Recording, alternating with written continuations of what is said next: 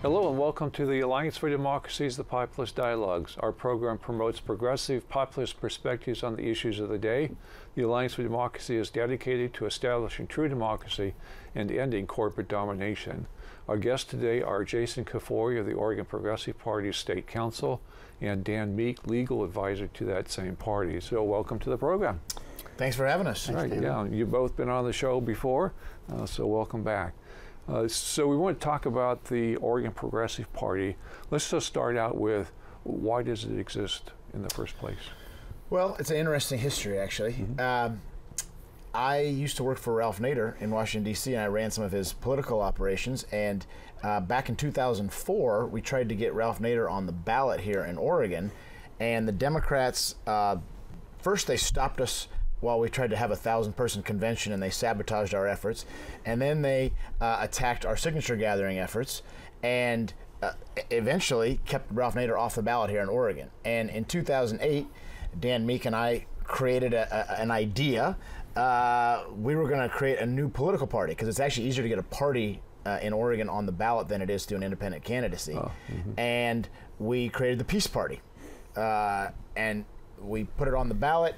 Got the signatures, and out of that, the Peace Party nominated Ralph Nader as its presidential candidate. And eventually, you know, this was at the height of Iraq War, Afghanistan War. Peace Party made sense at that moment, but as the economic collapse happened, 2008 onwards, we realized that coming back to progressive values, you know, as the old Progressive Party had, you know, decades and decades and decades ago, was where we thought the energy of the people was, and we changed the name to from Peace Party to Progressive Party. That was about 2010, I think. Okay. How is that? Is that a complicated process to change names? It's not complicated, but if you want to change the name of an existing minor political party in Oregon, the party itself can just declare itself to have a new name. Unfortunately, it automatically loses all of its members. Oh, okay, that's a problem. So you have to start over with your membership. Oh, and okay. Well, the Democrats could dissolve, for example, but they probably wouldn't do that. No, if they didn't have to start over. From my point of view, I have been involved for a long time, since 1982, in utility rate matters in Oregon, and go to the Oregon Public Utility Commission and argue about utility rates and sue utilities for violating the law on utility rates. And what I found is that whenever I would win a case in court against the utilities, they would run over to the legislature to get the law changed retroactively, so that to deem what they had, the illegal charges, and these are hundreds of millions of dollars, to deem the illegal charges to be legal. And of course the legislature almost always did exactly what the utilities wanted. Wow, of course. This is when there were massive Democratic majorities in both the Senate and the House, and a Democratic governor. They do whatever the utilities told them to do. And so that convinced me that we need another party in Oregon to actually stand up for the people. And since then, I've been working a lot on campaign finance reform over the past decades, 15 years or so, because it became clear that you can't really accomplish anything in Oregon as long as the corporations run over to the legislature and get whatever they want. So on campaign finance reform, I have found that the number one major opponent of campaign finance reform in Oregon is the Democratic Party of Oregon. Which I'm sure shocks many of our listeners. Right. Because we assume, and the Democrats always say, that they strongly support limiting campaign contributions and generally reforming that whole process. Well, in the Democratic Party, the grassroots of the party is fine. They're the grassroots people and the county central committees. They endorse our campaign finance reform measures all the time. The disconnect is between the grassroots of the Democratic Party and the elected office holders in the legislature and statewide office holders. These are the folks who take big money from corporations. They take even more money from corporations than they do from unions. You know, the amount spent on Oregon elections, campaigns, has increased by 1,000% since 1996. It's now 10 times what it was in 1996. The Oregonian has reported that we have the most expensive per capita elections for the state legislature of any state other than New Jersey. It now costs, even running for the State House of Representatives in any kind of a contested district or contestable district, the average amount spent by the top 10 candidates for the House of Representatives in Oregon in the last election cycle was how much? You can win this election with 11,000 votes. How much did they spend on average? 400,000. Yeah. That's pretty outrageous. Yeah. They actually spent 825,000 Whoa. each. Wow. That's each candidate, top 10 candidates. For 11,000 votes? For 11,000 votes, that's like $80 a vote. Jeez. Wow. Now, and so it is the very upper echelons of the Democratic Party that in Oregon that opposes campaign finance reform, and they oppose it very vigorously. Not only do they oppose it publicly, but behind the scenes, they always challenge our ballot titles. They file lawsuits to try to get our measures off the ballot. They go to the Oregon legislature never does anything on campaign finance reform. The Oregon legislature has never adopted limits on campaign contributions. They've repealed voter enacted limits 3 times, but never enacted limits. In 2001, they abolished all requirements that political ads in Oregon have any identification on them whatsoever as to where they're coming from. So, but the amazing thing about campaign finance reform is that it's one of the few issues in our very polarized society these days that polls well from both conservative and liberal places in our society. Republicans like the idea of limiting big money in politics just as much as liberals do. Not quite as much, but I mean, if you look at the polls, isn't it something about 65-70% of Republicans support campaign finance reform?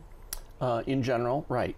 And we had a measure in the county, Multnomah County, in 2016 to enact good limits on campaign contributions and expenditures and require disclosure in political advertisements of the top funders of the campaigns, and that passed in Multnomah County with an 89% yes vote. 89%. That's pretty strong. Now, the Republicans in Multnomah County... I think the citizens want it. I think so, yeah. We looked at the most Republican district, most Republican precinct in Multnomah County, and that was only a 72% yes vote. Okay, pretty strong still. Right. Yeah. Right. Okay, yeah. Yeah, Dunthorpe, we even got 70% 70% Dunthorpe. Okay, all right, yeah, yeah. So talk a little bit more about that Multnomah County election, then we'll move on. Sure. What were the limits that were placed? Well, we had some long discussions about what is a fair amount where somebody can still run for office and have the money that they need to effectively wage a campaign, but not be getting too many big checks and too easily have the corruptible influence of money. And we looked at Seattle because Seattle had passed, I believe, in 2015, right, a measure which lowered their limits, I think, from 700 to 500. And we sort of batted it around, and some people wanted 250, some people wanted 500, and I think we settled at 500 because we wanted to give everyone an opportunity to be able to mount a campaign, but at the same time limit the thousands of dollars checks. And as we see in Oregon, Phil Knight just gave $500,000 a few months back to Newt Bueller running for governor here. If one person can give $500,000 to a candidate, we're never going to have fair elections, and we're never going to have an election field where people feel like there is a level playing field that makes them willing to jump into the arena and run for office for the sake of representing the people and not big mone interests. Right. Well, yeah, and it discourages voters from voting because it's like, well, how do you outvote $500,000? Well, this is not unusual. Of course, Phil Knight, a couple of years ago, donated $250,000 to the John Kitzhaber campaign. Or was it Neil? No, it was Kitzhaber, I'm pretty sure. Yeah, Kitzhaber. and then they got the Nike deal through right afterwards. Remember? Yes, right. Which yes. Guaranteed Nike extremely favorable tax treatment for 30 years. And but in past years, these kinds of large contributions on the order of $300,000 to $400,000 each are not unusual in governors' races. For example, many governor candidates have received such contributions, mainly from timber company executives, usually the Wentz, Rod Wendt and Richard Wendt and of Geld Wind, and also from ADEC, from the executives of ADEC, and which is a medical equipment manufacturer in Newburgh. You know, I was thinking about this the other day. Where would we live in a society if you didn't know who was giving the money? Like, at least we have Orstar so that we can publicly report where the money's coming from. But imagine a system where there was no keeping track of it. Well, Orstar is not easy to keep track of, because Oregon allows something that most states don't allow, and that is what are called pack-to-pack transfers. Right. So if you look up the Orstar account for any individual candidate, you will see, for example, a candidate for the legislature, you'll often see, let's say it's a Democrat running for the House, you'll see that they got a chunk of money from Future PAC. So then you have to look up Future PAC to see where their money came from, and then you will see that their money came from 50 or 60 other PACs. And so then you look up each of those PACs, and many of them have a predominance of their funds from other PACs. And so you really have to spend hours and hours of drilling down to see where the money actually came from. So our system is really not very good. And when it comes to independent expenditures in particular, the Corporate Accountability Foundation determined that Oregon has the worst system for disclosure of independent expenditures, except for 6 other states. Okay, all right. So I want to stop talking about campaign finance reform, even though I know it's the party's major activity at the moment. Other than, just very briefly, there are 2 efforts right now going on by the party to change the system. So, briefly, talk about the state measure, and Dan, if you would talk about the city measure. Well, we had a terrible decision in 1997 by the Oregon Supreme Court, which equated the free speech clause in our state constitution with basically saying that giving money to candidates was the equivalent of free speech. And therefore, putting limits on how much you give is a violation of the state constitution. Now, there are 37 other states that have nearly identical language in their state constitutions, and they all have limits on contributions. So this is a real outlier of an opinion. And unfortunately, until we either change our state constitution or have the Supreme Court change their 1997 decision, we're going to continue to have establishment people say contribution limits are unconstitutional here in Oregon. And so we came up with a statewide measure, which, again, you may be able to, I don't remember the exact language that's in there, but basically it gives us the ability to amend the Constitution to be able to put limits on contributions. And it looks like, David, you might have the exact language here in front of you. I do. There it is. Yes, we the people in the state of Oregon, Article 1, Section 8 of the Constitution, we add the following. Laws consistent with the freedom of speech, guarantee of the United States Constitution, may regulate contributions and expenditures of any type or description to influence the outcome of any election, provided that such laws are adopted or amended by an elected legislative body by a 3/4 vote of each chamber or by initiative. So, and it's wildly popular. People would like to have campaign contribution limits. And so we are actively in the process of collecting 1,000 signatures. We've filed for this 2018 ballot, but unfortunately, as oftentimes happens, almost every time, the Democrats challenged us. And I think, was it Trent Lotz, the former head of the Democratic Party? Lutz, yeah. He challenged us along with some other folks. And so now we're in a position where, because of that challenge and waiting for the Supreme Court, we don't have time to get the hundreds of thousands of signatures needed by this 2018 election. So we're starting the process back up to go for 2020. Right, and starting early. Starting early this time, yep. And if you want to sign the prospective petition, go to honest-elections.com. The clearinghouse for honest election information in Oregon. We did a lot of thinking about what the name should be, and Honest Elections was one that really resonated with people. And it's true. Right. Yeah. So talk about what's happening in the city. Well, the measure that passed in Multnomah County applies only to Multnomah County elections, that charter amendment, which is the one Jason was talking about, limits contributions that candidates can receive to $500 per individual, and requires that all the contributions come from individuals and not from corporations or entities. And has other provisions, small donor committee provisions, so that you can have a group that accumulates very small donations from individuals and then can contribute those to candidates. So the city of Portland elections are actually cost far more than the Multnomah County public office elections.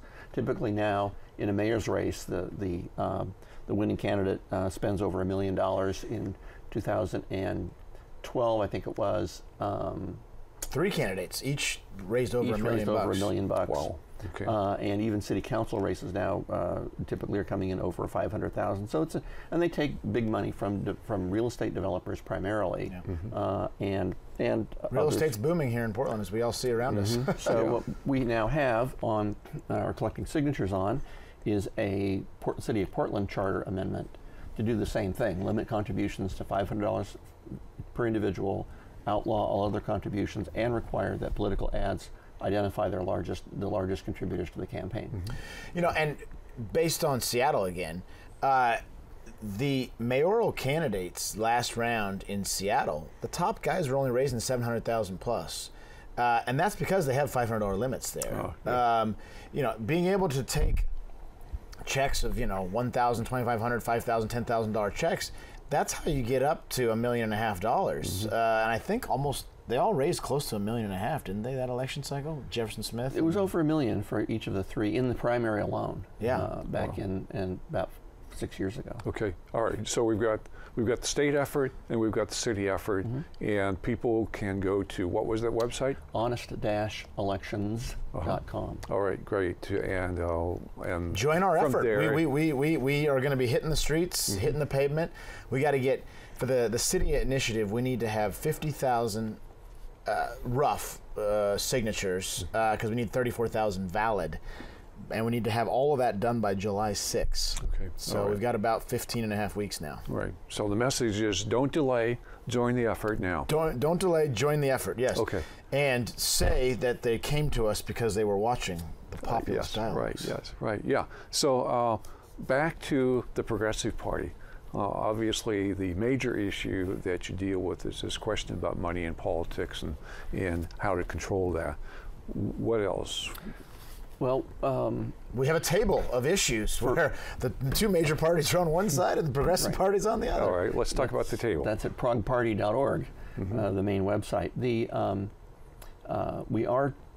We do take positions that are quite different from all the major parties in Oregon, particularly on environmental issues. We're in favor of a carbon tax, which the Oregon legislature has not enacted. Talked a lot about, but haven't done. The Oregon legislature is, of course, majority Democratic in both the House and Senate, and of course the Republican Democratic House and Senate, and Democratic governor. So as Jason said, they talk a lot about doing stuff and then don't do it. We have taken positions on controlling diesel emissions in Oregon, which Oregon has just about the worst diesel air pollution of any state in America, because our laws allow old diesel engines to run in Oregon, which are banned in California and Washington. Yeah, so I actually learned this because I was, so what happened was the corporations that own the big trucks that pollute diesel, that are old, they all have their trucks come to Oregon because the laws are, so basically we're funneling between the 2 laws in Washington and California, we're funneling all that diesel right into our state. Right. Okay. Right.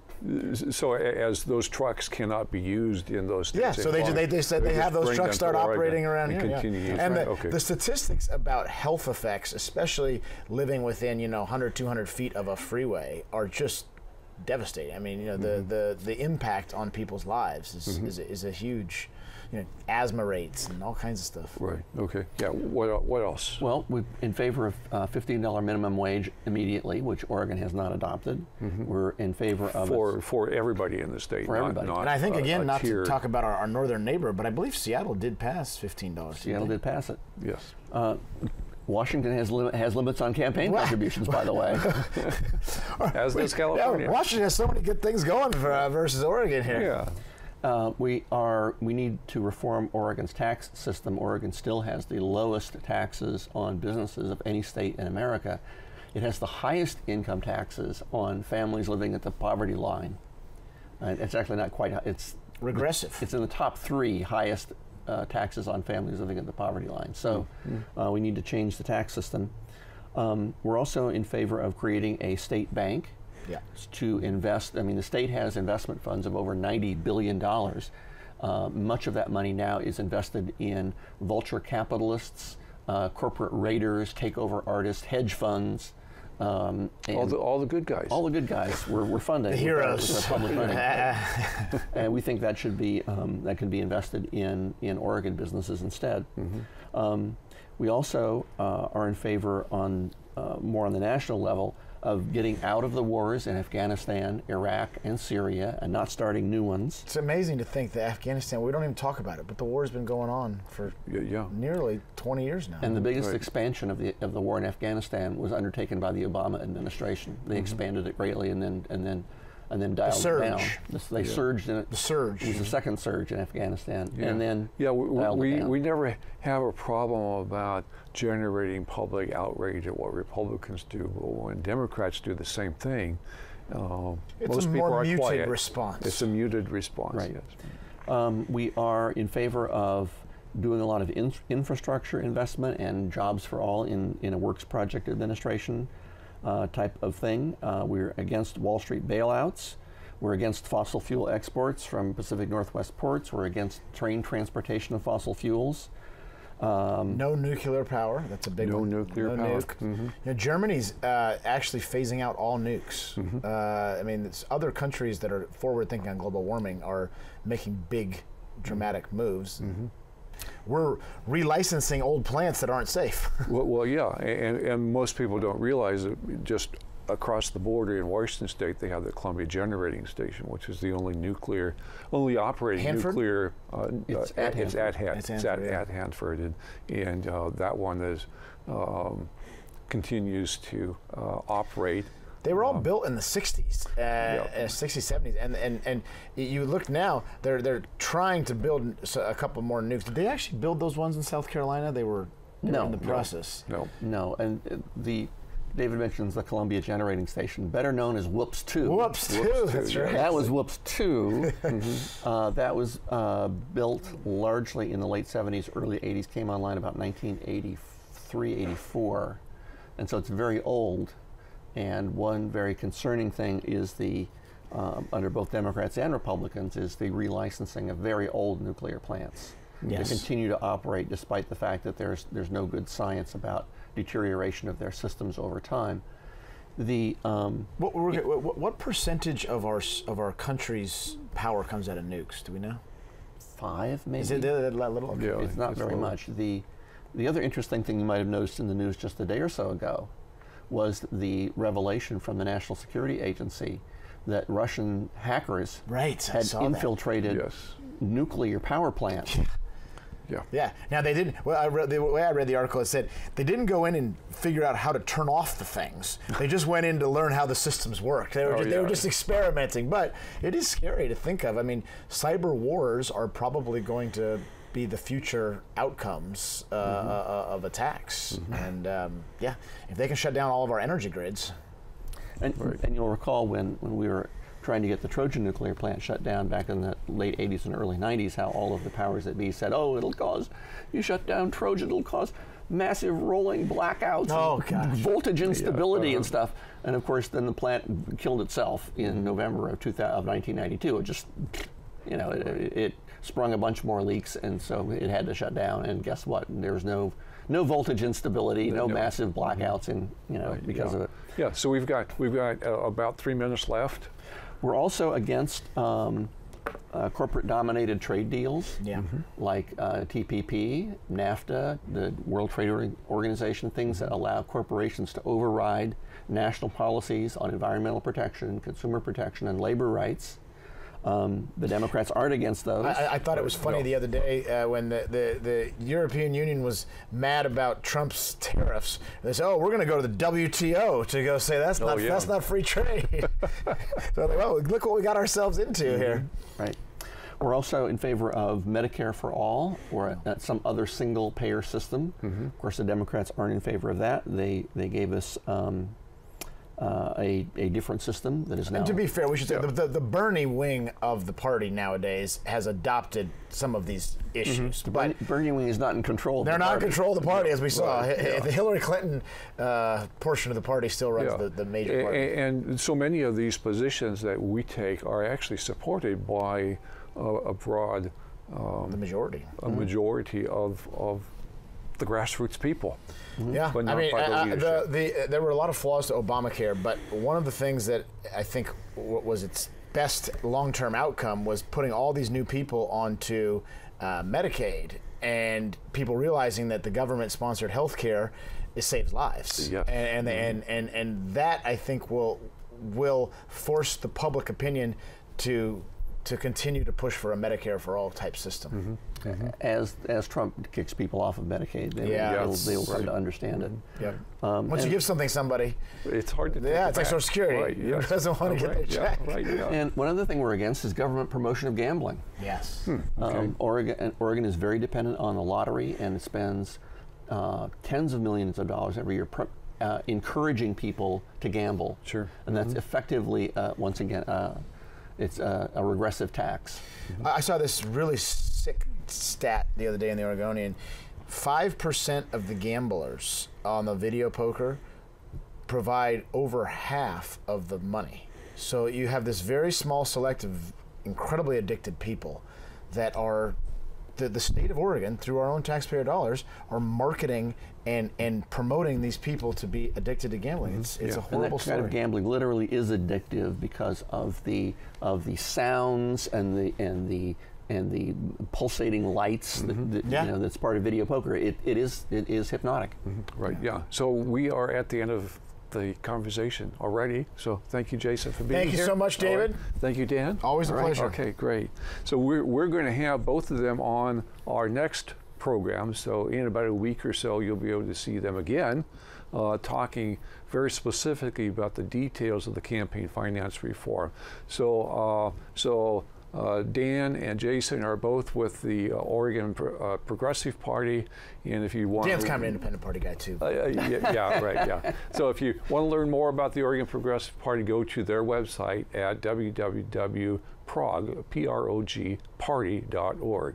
And thank you for watching the show, and hopefully we'll see you again next week or very soon. Thank you. Bye.